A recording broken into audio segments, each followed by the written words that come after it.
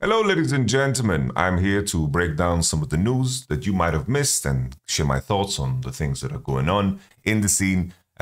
Obviously, things are moving while all of the teams that are at the MSI are preparing for MSI and we're excited for MSI. A lot of things are happening behind the scenes. I'm chronically online, so I'll help you if you missed anything. Let me know in the comments below what you're thinking. I want to also add, in the pipeline, I had an episode with the voice of Yamato with shocks, but for some reason the audio was fucked. So it's just me talking and her being mute. It was a lovely conversation, lovely episode. And I can't post it, sadly, so that kind of stings. But we are going to re-record something at some point in time when it makes sense. Additionally, I have the tier list video coming up in the pipeline. Top 5 players in each position at MSI, and maybe a top 10 list, because there's not a lot of players at MSI. And then additionally, a little lane swap breakdown video, so you know what to expect, and you can be like that Leo meme where you points like, hey, I know that, So you can be cool in your Discord channel and say, yo, this person should have based here and they should have warded here. You can be smug, and your friends can just begin to hate you slowly because you just come across as a smart ass. If that's what you want, then watch the video.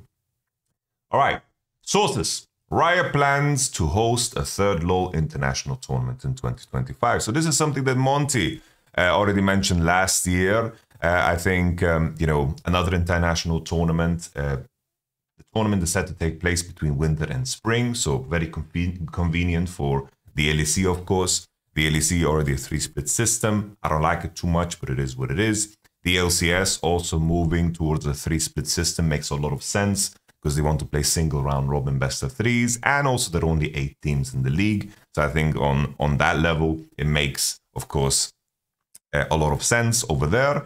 I think it makes a lot less sense for the LPL and the LCK to move to a 3-split system. The LPL has 17 teams. We shouldn't look to dilute the format. The same thing for the LCK. I think all of us have kind of gotten used to a double round robin best of 3, because this is just a very, very good format to determine who is truly, the best team in the region. In terms of the competitive aspect, usually you can easily predict how the standing is going to look like in the LCK. And the beauty of that is because the format is very competitively honest. And I think that the LCK, I think the fans of it are not going to be happy if we're robbed of that precision and that fairness in what the format is. So I'm having this conversation because the discourse online is all about, everything's going to move into the 3-split system. I don't think so. I think there is ways to seed yourself into a potential international tournament that happens in between. I think you can make adjustments for the schedule, kind of a courtesy period for the teams that are going to play at the international tournament. It's like, maybe they're not going to play right away in the week that they play, and they're going to move and schedule the matches a little bit later. This is something that's been done. This is something that happens frequently in the LPL when there's visa things and things being figured out, and then sometimes games become backloaded for a specific team. There's a lot of logistics involved because they play at arenas and so forth. So this is something that can be done. There's also a break, for example, the Lunar New Year. Seeding is a big question, right? For the LCK, I think that it can be done that you play one round robin, and then whoever wins that round robin is going to just seed themselves into this tournament. That would be fair and square, boom. In the LPL, it's a little bit harder, right? Because in terms of the seeding, you have a situation where 17 teams, maybe in the new format, there's a way to adapt to that. Maybe you involve the Demacia Cup or Kespa Cup. It's also not super fair and honest, because in December, some rosters are not completely finished, right? Sometimes subs play and so forth. But I think there is a way to figure this out without breaking down the spring and summer split system over in Asia. There was an example of SK, for example, back in 2015, I believe in summer. They qualified to an IEM because, if I remember correctly, they were 8-0 in the regular split. They were 8-0 and they qualified to this IEM. It was funny because they went to that IEM, and I believe Rocks, I think they were called Rocks at the times, maybe Ku Tigers, Rocks or Ku Tigers, the homies, they basically banned all Forgiven's AD carries. The Caitlyn, I believe Lucian, Graves, And all of a sudden, SK came back from that tournament after being kind of figured out, and everyone applied the same strategy, and they kind of lost a bit of steam and gas because they were full on, you know, play for forgiven grey, dash forward no matter what, jungle needs to be here, back me up because I need to dash forward type gameplay. Nevertheless, a little short story for you in the background. I'm happy that more tournaments are taking place. It's going to be a very busy schedule for the top end teams, right? Getting a Grand Slam, a Golden Road is going to be close to impossible.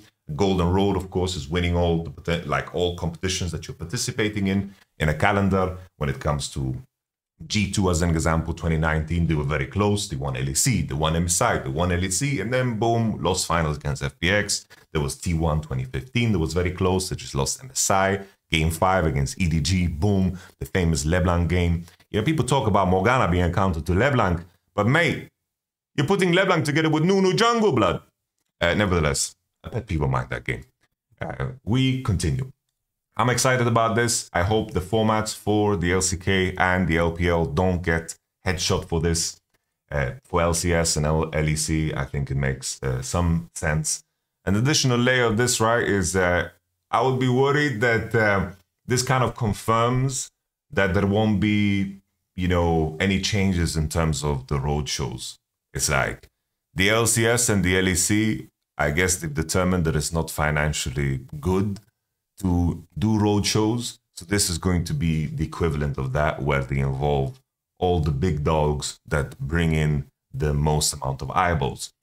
As you can see, of course, T1 is the most interesting team to watch, and the Chinese teams also bring in the numbers. So letting Europe and North America taste that rainbow a little bit more will be good for those regions. But that's it. We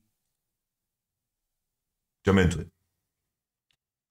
I guess the last thing I can add is Sheepies was received the following response from a spokesperson. We plan to have an update on the 2025 LoL Esports schedule in June. So June, this year, June.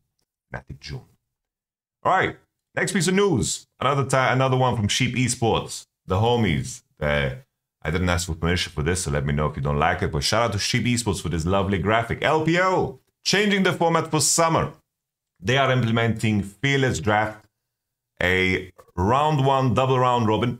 So it means that teams are going to be playing 6 games, 6 games, 6 games, and then here 8 because there's 5 teams, uneven numbers in the LPL, 17 teams. Here in this moment, top 2 teams to upper bracket, the upper bracket, this one, and the lower bracket, this one. So basically, double round robin, best of 3s, top 2 go further, bottom 2 go further, but they are in the lower bracket and they risk elimination. The key thing here, of course, is Fearless Draft. That's what everybody's talking about, Fearless Draft. Fearless Draft, for those who don't know, it's basically a drafting system where if you pick a champion once, you're not allowed to pick it again. But of course, the enemy team don't have the same restriction on that particular champ. So if you play Garen in game 1, the enemy team can play Garen in game 2. And what does this promote, right? This promotes strategy because if you know that the enemy can't pick a specific champ, you can ban 3 champs, you can set up for that champion on red side to pick it on 1, 2, force bans from red side. There is ways to target players in terms of their pool. There is strategies to maybe set up champions that are less common, and it pushes players to go deeper and deeper into their champion pool. So the odds are we're going to see a lot more variance and variety in terms of what teams actually draft. So it really rewards creativity, but at the cost of precision, you know. Like I think for a lot of us, we enjoy watching players perform at the highest level, and you know, in that moment in time, it's like, wow, this guy is the best at Azir. Like Chovy Azir in this playoffs was immaculate. If he's playing a fearless format and needs to be a little bit more all over the place, I'm sure he'll do fine. Maybe we'll have less of those wow moments, like for example Knight on Syndra, or Shanji on Rumble, or you know, you get the gist of it, right? Bin on Jax. But I think it's cool that it's in the format. The Fearless Draft occurs in the portion that doesn't have any elimination. So of course you can put yourself in a much better position, because being in the winner bracket where you get to play 8 best of 3s, And here 7, of course, because it's a single round robin with regular draft. Here it becomes very easy to qualify to playoffs, right? Getting top 7 out of 9 is something that should be doable, right? And then the bottom 2 get the chance to play against some of the lower end teams in a BO5 to qualify for playoffs. So there's going to be less games for most teams here, right? Less games, but the playoff system, I believe, remains the same, where we have the dual gauntlets that then, you know, merges together in a double elimination system. The top, you know, the seeding would be based off, of course, who wins in the winner bracket and goes in top 7, and then the seeding is in, you know, in order here in regards to these matches here. Of course, there should be 8, 9, and 10. So there's that. I think this is super cool. I think it's very interesting. The main thing that has been talked about is that, you know, there was in the rumors when this came out is that they are rolling out a format that is going to be seen in other regions. So basically they're rolling out this format here in summer, and maybe this is something that ties into, of course, that international tournament. Maybe that international tournament that we will see between winter and spring is going to be a fearless draft tournament. You know, maybe that is their way of making it stand out against MSI, because it would be, I would enjoy it, but maybe there's a sense of boredom that comes with MSI into World Championship. And this could be a way of making that tournament more dynamic. So it's interesting. I'm excited for this. I'm worried that there's matchups that we maybe won't see due to this. And the repetition of some matchups here is going to be a little bit boring. It's kind of fun to watch your favorite teams play against a different team all the time. All right? If these groups are very uneven in terms of power, and you get to see like Billy just fucking smack everybody around because they are like #1 seed, like the groups are going to be based off seeding of the placements in spring. If we would just see Billy like club, you know, it's like JDG is just clubbing everyone, and we don't get to see JDG versus top esports, so we don't get to see like basically the top 4 teams play against each other for a solid amount of time. You know, maybe, just maybe that is going to, you know, hurt the product, you know. Like those are the big games, and we're not going to have big games for quite some time. So that part of it, I really don't like, you know, that part of it I really don't like. And then finally, when they get into the winner bracket, they get to play against each other one time. This portion is going to be giga fun, you know, giga fun. We have 9 teams, the best of the best, play off against each other, single round robin. That's cool, you know, single. That's basically a continuation of what we saw in previous splits, but with just completely loaded up on, you know, banger games. But as mentioned before, you know, in China, there's a lot of OTPs, a lot of crazy players that have like, you know, pocket picks that is going to make it wild. The lower end teams have opportunities to create upsets in the Fearless Draft format, naturally, right? Fearless Draft brings variance, brings opportunities that can maybe only work once, and this is the moment to execute on those dream coach ideas that you have with the players, you know, and so forth.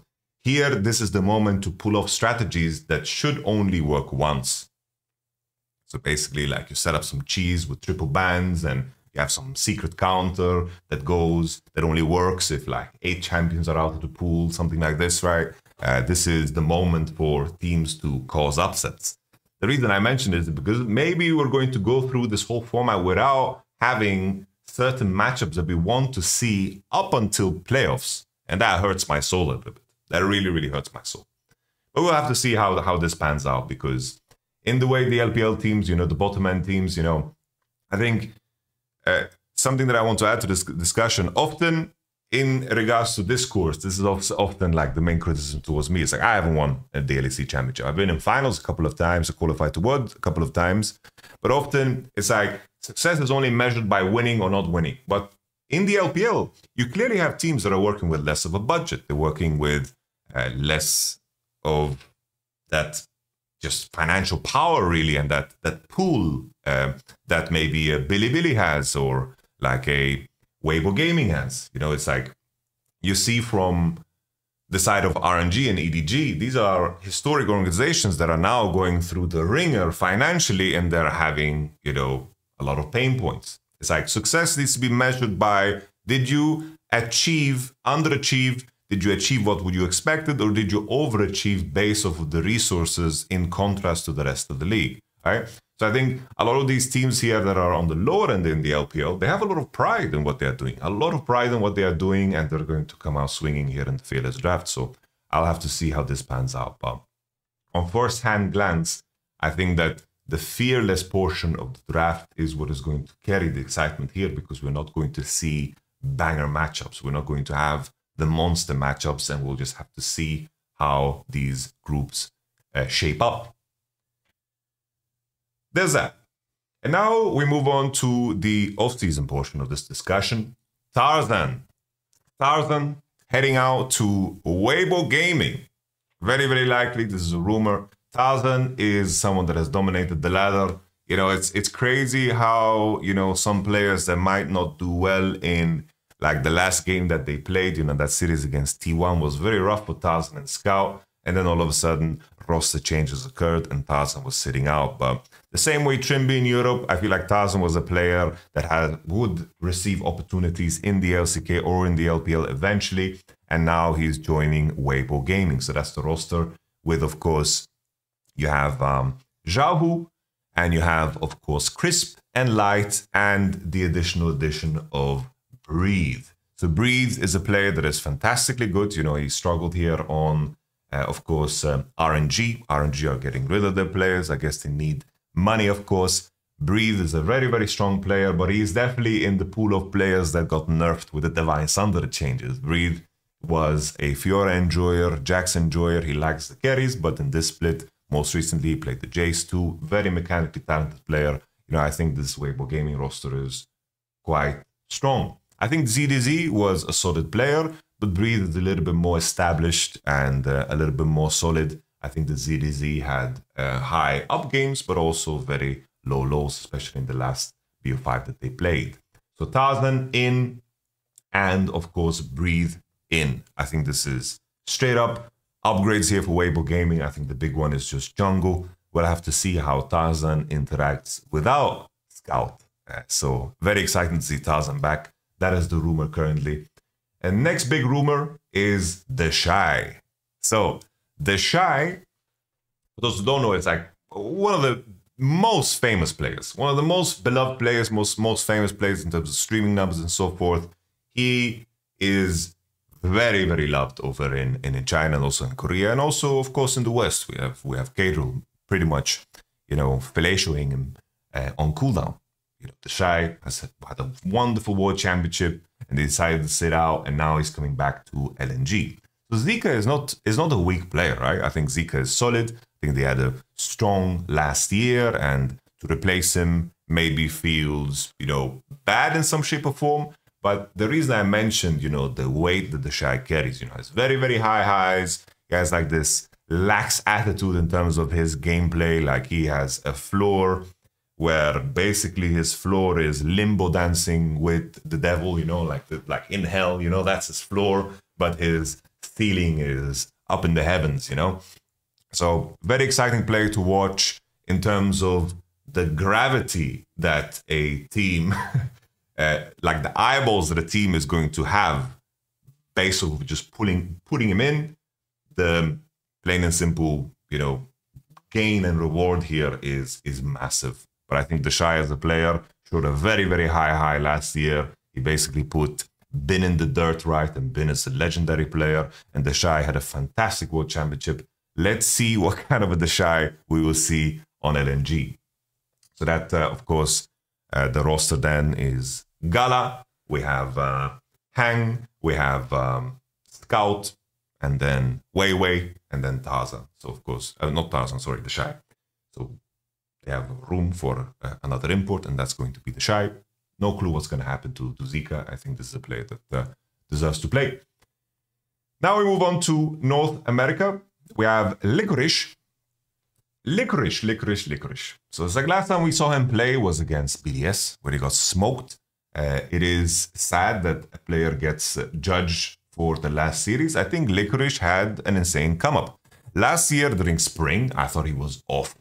Awful. And then they made a demon run. They started fucking playing well, and they started winning, and Golden Guardian started cracking heads.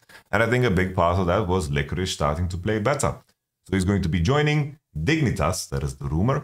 And of course, Dignitas, they had Rich, the Heroes of the Storm GOAT, and Licorice is going to be subbed in. I think it makes sense from Dignitas' position to make some changes. And Licorice is a player that should not be on the bench over North America. I think he's a very solid player, very well-rounded player, and I hope that he comes in with good form. You know, this is a player that has been busy for quite some time. Made his debut, of course, on C9, and I think that you know, it's a very, very solid player. So I'm happy that he gets to join. Next one in line for North America, Thanatos. You know, a lot of discourse surrounding Thanatos. Like there was, you know, rumors that he was going to join KC. You know, from a career standpoint, I do think it makes a lot more sense in, of course, the short term for Thanatos and also the long term for Thanatos to join C9. So I think KC is an organization with a lot of fans and so forth, but if you come over as an import and your opening, you know, games are going to be losing games, sometimes it doesn't matter how well you play. You're going to be a victim of your circumstance.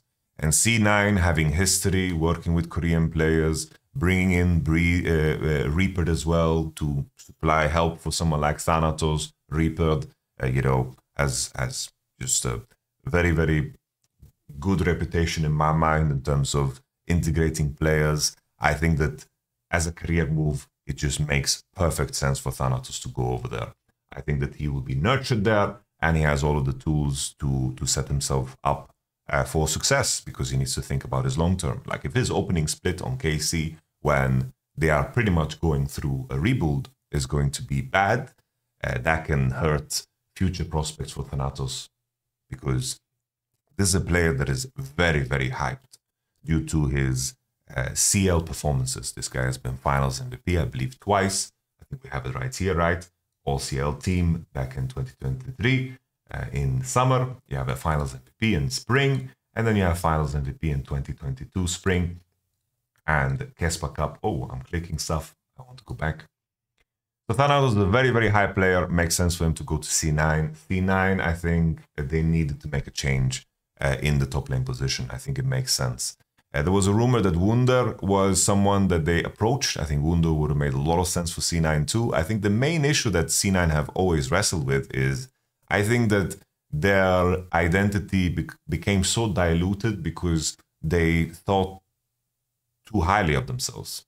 This might sound weird because I'm just kind of reading it from outside, but it seems like they never commit to an identity. And I think there's no shame in that, because winners, the big winners, always commit to identities. You think about JDG and T1 last year. These were the two best teams, right? And they had a very, very clear identity. They specialized in certain things, and that made them the most dangerous. I still believe to this day, if they rallied around their strongest players and they have had more role players on the team, I think it would have made a lot more sense. And the key thing here, and the question is, can C9 then shape a new identity here with Thanatos and Berserker? Can they create a circumstance where everything makes sense? Because you need to have role players on teams that do the dirty work. It's like I mentioned JGG. It's like you had 369. He did so much dirty work. Missing always picked engaged champions. It's like Missing and 369. What a fucking duo they were in terms of creating space for their carries. Kanavi was involved too. And the same thing for, of course, T1 with Faker and Owner just doing the dirty work for the team, right? That's what C9 I feel like are lacking. Let's see if Thanatos and Reapered being added is going to be just that, because I feel like C9 always romanticized how good they actually are, and they try to play everything and carry through everywhere. And they went a little bit too deep in the rabbit hole. It's like as if they prepared themselves for fearless drafts. So I'm excited for the change up for C9. On the flip side, I want to say that Mythi is a person that should go onto a team. You know, he's a very, very brilliant mind for the game. I worked with him in the past, and I know him. I haven't talked to him too much lately. I wanted to work together with him in Fnatic, but I think that this is a person that belongs on a team. So I'm sure that when Mithy is ready, teams will also be ready to receive him. So that's North America. Let's move on to the next step. We will jump with closer maybe to this segment. Giant X. So Giant X, when one chapter ends, another one begins. Let's roll the clip.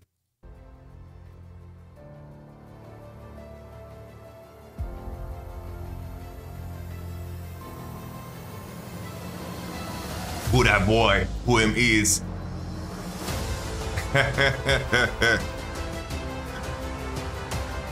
The Antonio. So, the Antonio getting into the mix. A very surprising move, I guess. It's like, I mentioned it on the TheShy portion. The Antonio is very loved, right? Like, Giants, it's probably the worst name you could possibly have. Not because it's a bad name, but if you Google Giants, you're probably going to get the sports team. Like, if you write Giants here, it's like New York Giants comes first. It's like Giant X. It's like, it's a terrible name because it's not unique. It's a good name, but it's not unique. But they're making a power move here by slotting in the Antonio. I'm going to be honest, I don't think he's good. I don't think he's good. He's a tank player. He's got this choga. He's a tank player, tank enjoyer, weak side player. But I just don't think he's good. I don't think he's an upgrade over Odoamne. But the Antonio is a guy that is going to, be a role player, is going to sacrifice. He's not going to fucking pick Jace in the deciding game. So maybe there's that. Maybe there's that. In terms of from Giants' perspective, this is a player that they already had on payroll, right? They are already on payroll. And also this is a player that just brings, a lot of excitement in terms of what the fan interaction is. So in terms of a business move, in terms of building hype for the team, this is something that makes sense. It does make sense. But in terms of the competitive aspect, I'm not a believer. I'm not a believer at all. He would have to show me something new. I haven't watched too much of him recently, but I remember, I can't imagine what kind of shape-up he could have had that would make me think that he's good. I think that most top laners are going to have a field day. They're going to farm off of him. And the question is if, his tank wall can survive long enough for the players around him to carry. But I think in terms of the business move, the chatter and the clicks and the interactions, I think this is, like in terms of money, it's a fine move. In terms of competition, I don't like it. I think, it is what it is. We shall see. We shall see. Additionally, what is rumored is that Juhan, world champion, DRX sub, he played a little Maokai game there, sub for Pioshi. I'll admit, I didn't watch Giant X play. So if they surprise me, I'll eat my words. I said always when we were watching Giant X play, I said, I have no clue how Juhan is doing in the ERL, but I would sub him in just based off of what Peach is showing. So in my mind, this change can only be positive. So the rumored roster now is Juhan, jungle. You have Ignar, support. Patrick, AD. Jackie's mid lane. And then finally the Antonio top. I think that, it's a roster that I don't think this will change them in the standing. Maybe, if anything, maybe this will put them lower in the standing. And maybe KC is making the changes that will propel them above them, right? So there's that for Giant X. Next one in line is Vladi. So KCB lost yesterday against GK in a reverse sweep. There was a lot of drama, like very disappointing drama, I would say, where, there was so much flame towards Lyncas. This was the first time KC ever lost at EMEA Masters. They've won every time they've attended. There's been cases where they didn't attend and didn't make playoffs, and then somehow they moved into a summer split and popped off and got shit done, like last year with the addition of Kalist and so forth. But Lyncas as a player, just for everybody out there to understand, it's like Vitality, the coaching staff of Vitality have had eyes on Lyncas for quite some time. You know, they have been interested in this player. They've wanted to work with this player for quite some time. And this is something that Lyncas enjoys. He wanted to nurture this. If you are working from an ERL system, right, if you're looking at what prospects you want to bring into the club, you need to make value assessments. Some players negotiate from a point of power. I know that Lyncas was a player that was talked about a lot. And for KCB to get him into the roster, to win LFL, and then go to EMEA Masters, because the result yesterday was very, very disappointing, with the layer that in the contract Lyncas can exit and join a different organization, sometimes those are negotiations that happen. It's like if you want to attract, you know, top-level talent to your ERL team, then sometimes these are concessions you need to make because you need to nurture every aspect of your team. If you look at the market in terms of, you know, where you want to, you know, like what you want to achieve, sometimes those are compromises that are right to make. I think it's fair from Lyncas' side to want to pursue something that is better for him. And also it is good business from KC's side to actually set up the contract in the way that he has this option. Because maybe they wouldn't have signed him. And maybe if they didn't sign him, maybe they wouldn't have qualified and won the LFL. Maybe the player that was next in line was so much weaker that the compromise was good to make. I think that Lyncas did a good job in general at the KC club in KC Blue. And I think that every aspect of this in terms of Lyncas' decision and the contract that KC had him under, I think that's fair play. I think that's fair play. I think everyone acted well and naturally. And the fact that Lyncas is getting shit, is getting blamed for the BO5 loss, and that he's a traitor, I hate this. I despise this. You should fight against this. This shouldn't be acceptable. And Lyncas made a decision that is best for him, and that is fair play. And he set himself up to have those options at the beginning of the season because he had leverage. And KC gave into that leverage because they knew they need to make sure that their KCB roster is strong. So now the rest of the KCB roster were allowed to play with a strong jungle, which elevated players like Vladi, elevated players like Kalist, and I think that is just a win-win situation all around, you know? And I think this is something that is missed out on. I think everything was managed in a good way when it comes to the business side, but the reaction is just poisonous, insanely poisonous. I guess we start here because Lyncas is now going to Vitality. I think, you know, we scrimmed against Lyncas. I think it's a player that is decent. You know, the tricky thing always in terms of translating jungle performance from ERLs to then moving into LEC, it's like you play against demon junglers. I think jungle is probably like the strongest role in the LEC. I think that, you know, you get to play against Elioya, you get to play against Razor, Gyaik, and Yankos. You know, the list is long of demons. It's like Giant X just put in a fucking world champion. Point being, I think knowing Vitality's coaching staff, you know, and them knowing Lyncas, I think the main issue for Vitality is the fact that they're a team that has played without structure. They've managed to win situations due to how mechanically good they are, right? So the situations that the Vitality found themselves in many times were often really, really goofy. Lack of complete structure in the gameplay, and that is something that could be tied to, of course, jungle. Not right now, Andrew. Please close the door.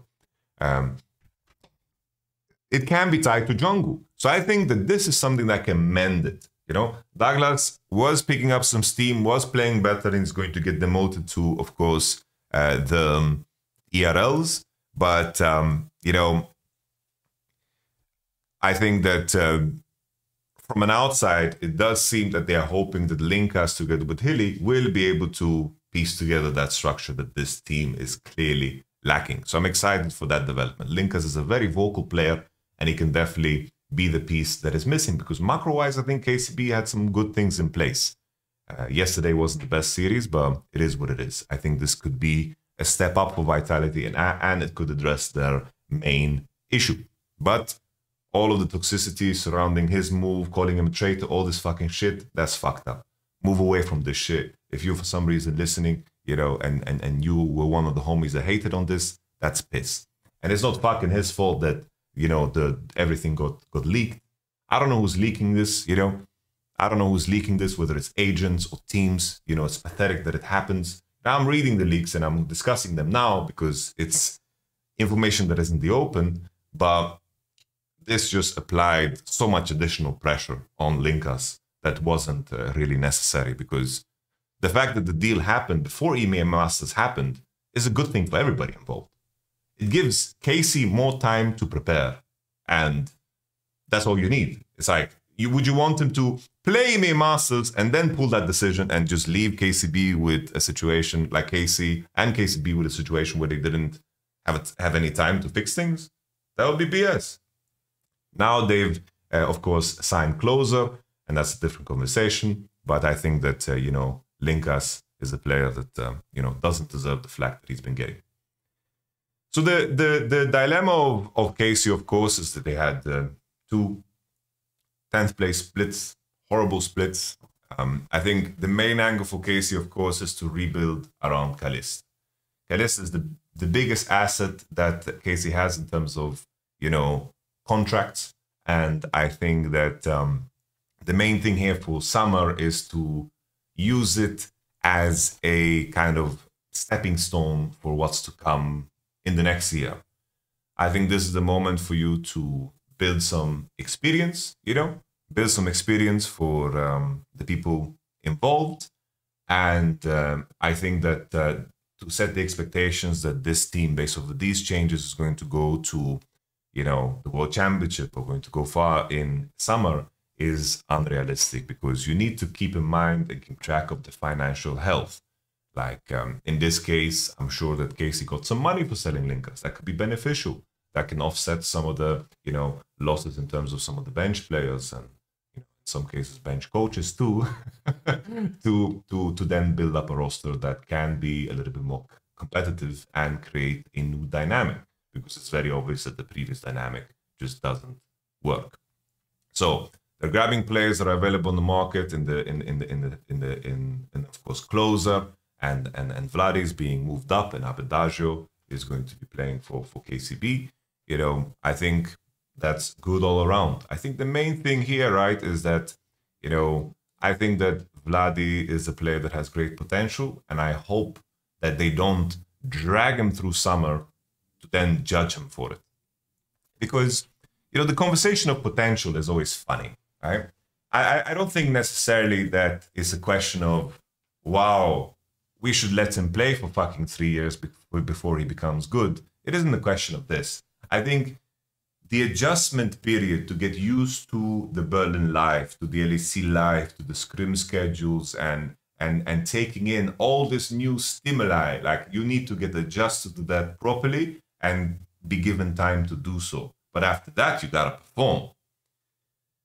You don't bring in a player because you think that he's going to improve rapidly. You bring in a player because he's showing characteristics that you want to replicate then in the main team. But in order to do so, the environment needs to be good for the player, right?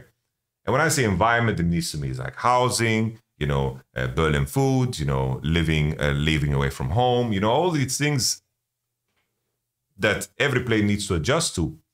Some players have it easier, some players have it harder. And after that adjustment period, using the summer as that, I think that Vladi together with Caliste could be like future prospects of core for next year. But obviously, I hope that if Vladi doesn't perform, that he doesn't get like dragged through the mud, you know, because I do think he shows good qualities in terms of side lane understanding. I think his lane phase can improve, but this can be true for many people. His side lane understanding is very solid. It's at a very high level. And I think that he team fights decently. I think this is a player that has potential, but I hope, you know, that potential doesn't get spoiled because he's not performing in week 1 of LEC Summer. I hope that people view Casey's plan here through that lens. Summer is to set up for the next year. And in that next year, make sure that they have the right pieces around Caliste and maybe Vladi here and rock and roll. They are also moving on closer. You know, Bo is a player that, you know, I think Bo still has immaculate potential. He's one of the best players that I work with. I think that I shaped up a very good relationship with him. I think that we are moving in the right direction. In spring split, it really wasn't it. You know, I think it was not a good decision to remove me out of the situation, because I think I kept a lot of things together that I think that KC underappreciated. But I think Bo as a player, it's very tough now because he went 10th, 10th, 10th in the last 3 splits. And there is, you know, some obvious fluctuations in performances. But I think this is a player that just needs to, you know, be given the right chance. You know, I think Bo as a player has unlimited potential. I think this is a player that can even go AD carry, by the way. I think he could play AD carry in Europe and dominate. And that's like something that people should entertain if they want to win. Because now Bo is at a point in time where he wants to just fucking play and demolish. And this is a very good opportunity for people to gain something, you know, for teams to slot this player in for very cheap and rock and roll, you know. I think there is a great opportunity here. Okay. Closer.